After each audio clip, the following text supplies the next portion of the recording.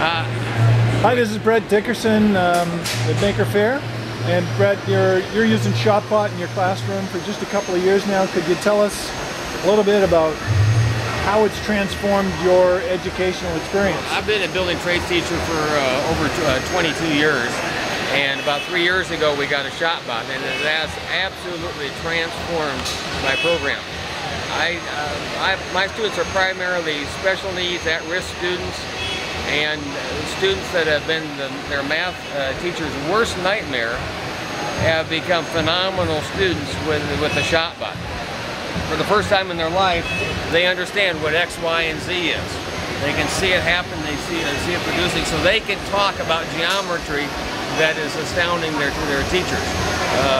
One student who had never given a speech in his life it just became so great with the design software we have with the Shopbot.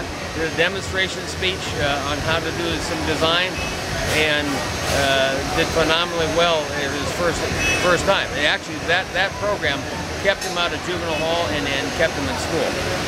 And he's now graduating this year because actually I really owe it to the Shopbot, really.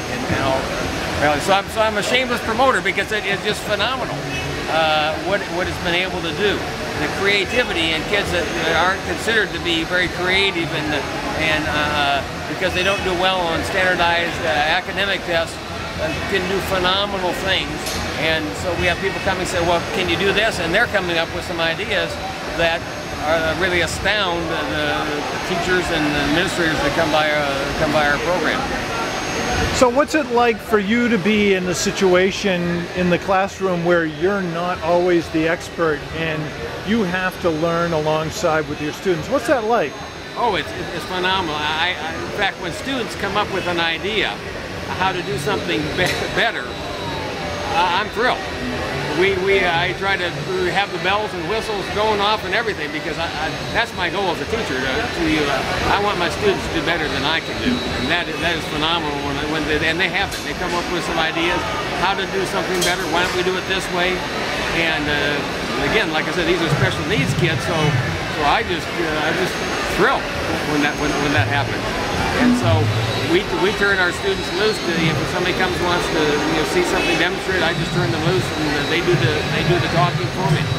And are they teaching you? Absolutely. So you're a learner in your own classroom. Absolutely. You're a teacher learner. Teacher learner. We all are. We have as we go into my shop, I have a big sign that says "Teamwork makes the dream work," and that's part of it. It's just an incredible team spirit because they're teaching me, I'm teaching them. All right, well, thank you very much, Brett. Thank you.